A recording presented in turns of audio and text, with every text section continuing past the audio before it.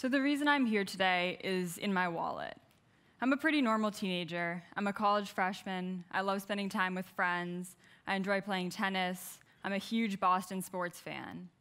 Yet nestled between my school ID and my gym card, I carry a brain donor card. Here's why. A silent epidemic torments countless athletes who remain undiagnosed or misdiagnosed.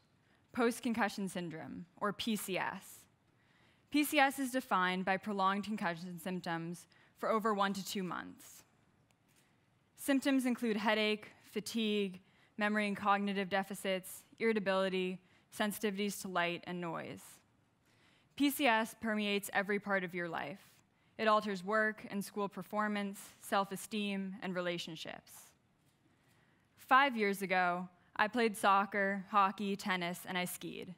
I defined myself as an athlete. It consumed my time. It was my social life. Then I had a life-altering concussion.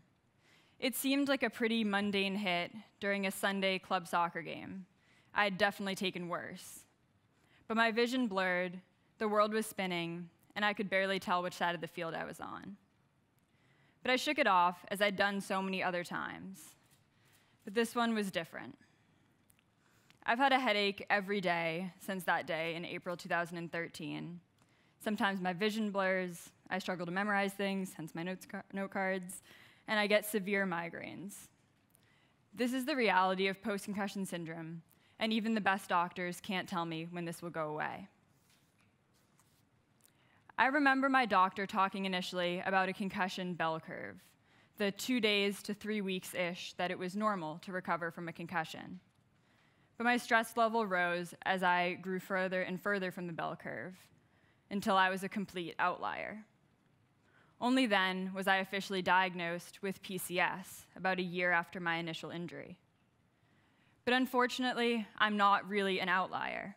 There are countless other kids and adults out there struggling with PCS. They just stopped talking about it, as I did for a while. We don't have a lot of statistics, though researchers estimate that somewhere between 5 and 30% of people diagnosed with concussion will suffer with PCS. Anecdotally, I can tell you it's a lot. I've been astonished by the number and range of people who've reached out to me. Middle schoolers, parents, NFL players, they all want to understand why they still have symptoms. In high school, everyone has a vision for who they are. When you were a teenager, what defined you? What were you involved in? And what if it all went away? My concussions led to a series of losses. The loss of my beloved sports teams, some of my memory, and honestly, a lot of friends. I think oftentimes friends just don't know what to say, and they think that their silence is neutral, but it's truly deafening. I remember a pivotal conversation with my club soccer coach once my doctor told me contact sports were no longer in the cards. I had to tell him that I'd played my last soccer game and say goodbye to the best mentor I'd ever had, another loss. He said, "We all become fans at some point. You just became one a little earlier than expected." He made it seem so natural that one door closes and another opens, and that really gave me comfort and closure with contact sports. And so I realized that I needed to get back in the game, even if it had to be a new game. So in 9th and 10th grades, I completely reinvented myself. I became a writer and editor for the school newspaper. I was appointed to the disciplinary committee, begrudgingly took up golf as my low-impact, non-contact sport, and I rode crew. But my most important work started when my doctor asked me to do a live NESN interview with him about concussions during a Bruins game. This opened the door to a whole new game. At another Boston Children's event, I addressed donors, doctors, and NHL players. After my speech, so many current and retired players came up to tell me that they had similarly had headaches for years. This shocked me. One current player told me that my experiences made him realize that he probably had post-concussion syndrome, but he kept repeating to me, "Nobody talks about this. Nobody talks about this." And I realized that this problem transcended me. This is really common with professional athletes. They believe that admitting to concussions will negatively impact their careers in sports and beyond. A current NFL player told me that he knew he was putting himself in danger by playing through a bad concussion, but knew he had to sign a contract that year. A former player turned investor confided, "Who would trust me with their money if they knew?" And the silence is broader than professional athletes. Many student athletes don't report concussions, fearing it will destroy their college recruitment chances. The ones who do are often labeled malingerers by school administration. They're not accommodated or believed. They're losing friends, activities they love, and sense of self.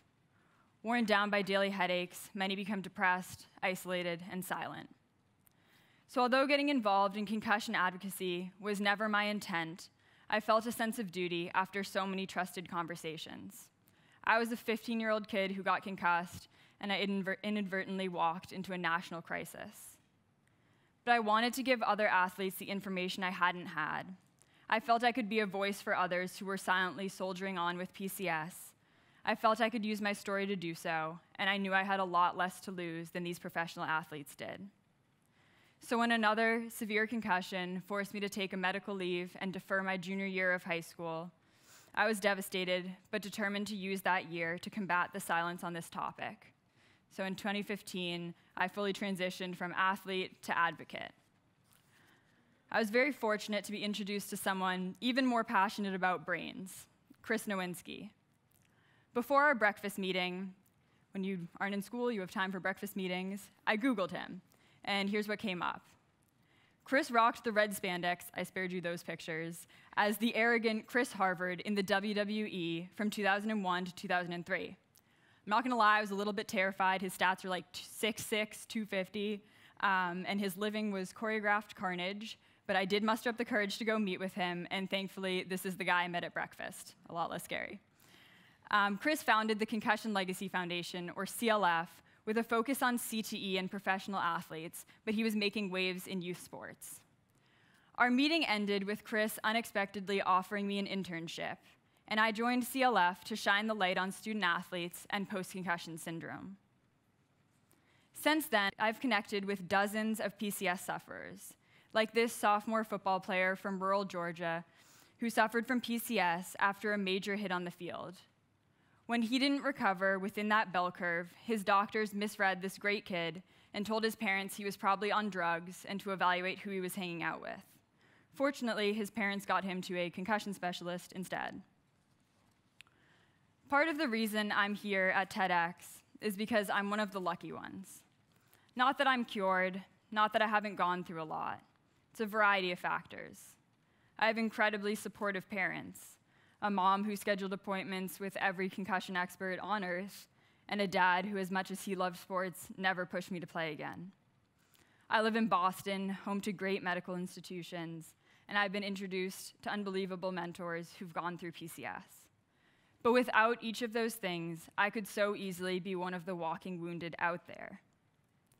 So those are the people who I try to reach and who inspired me to launch my own website called Headstrong.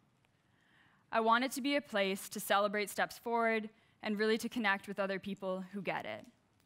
I provide pretty practical tips, like tucking dog bags in your prom clutch for when you almost throw up in your date's car on the way to junior prom. Just tips your doctor probably isn't telling you.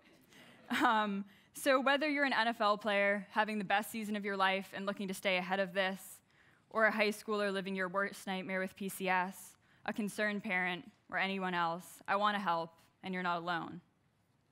And if you have PCS, maybe you'll change schools like I did junior year and find incredible friends and an administration who understands PCS and wants you to succeed, or that doctor who knows what to do and will fight for you.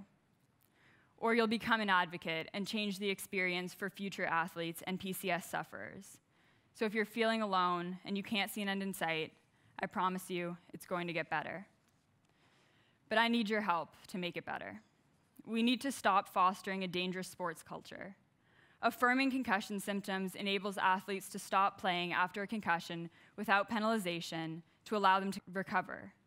And we should eliminate tackling, heading, and checking under age 14.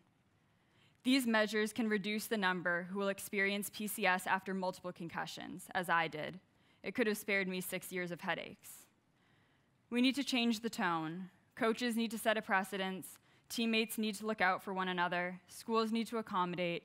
Families and friends need to understand. So I'm asking all of you to continue the conversation we've started today. Talk with people in your network who could be affected. Your neighbors who play football, your niece who'll play college soccer, or those in your network who can make change. Your work colleague who coaches, your school's principal, your family pediatrician.